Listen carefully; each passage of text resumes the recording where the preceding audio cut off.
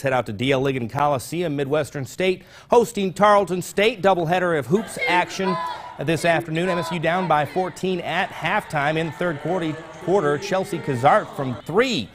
She drops it from the top of the key. She had a team-high 17 points, and then the Mustangs go inside to Erin Alexander. And when it works, you do it again, right? It works so well, they do it again inside to Alexander for 2 of her 10 points, but Tarleton State holds on for the victory on the Dome tonight, 80-68. The Midwestern State men have just